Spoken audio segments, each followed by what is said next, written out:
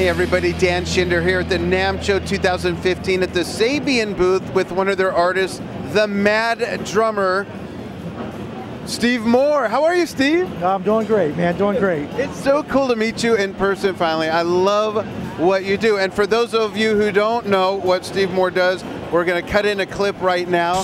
And while they're seeing some of your stuff, how did this come about? Long story very short.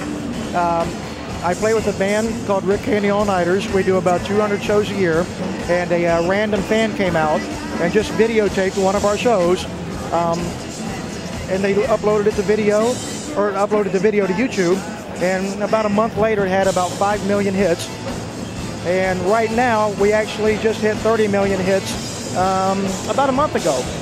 Wow. So I fortunately for me, I had nothing to do with it. It just happened. At the time, is that how you played and performed at a gig typically? Yes.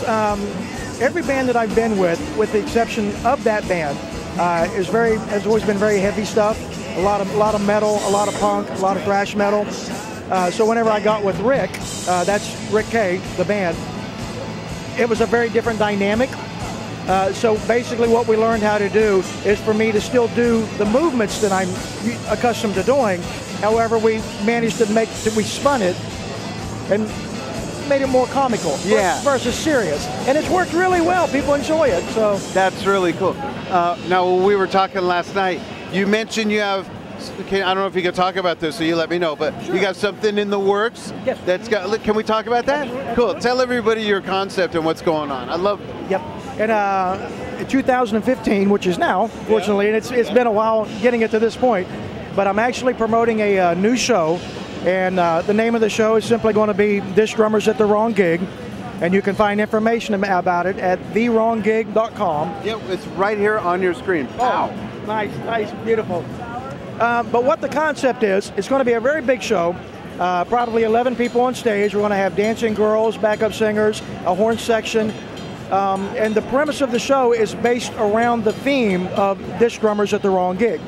So if you can imagine a really high-end production, big screens, really high-end production, a Vegas-style show, and everything is nice and what you would expect, and then I come into the mix and ruin everything, So and then from there it just goes downhill.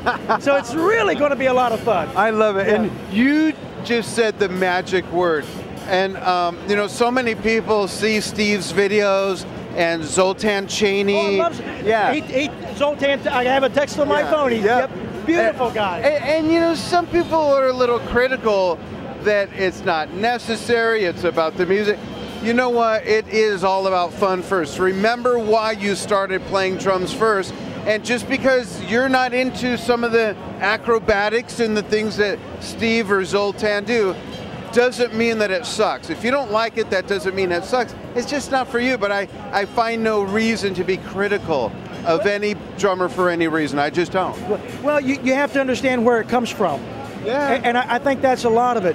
It doesn't come from a place of arrogance. It doesn't come from a place of, look at me, how cool I am. Right. It's fun. Right. That's it. Yeah. We enjoy it. It's a challenge.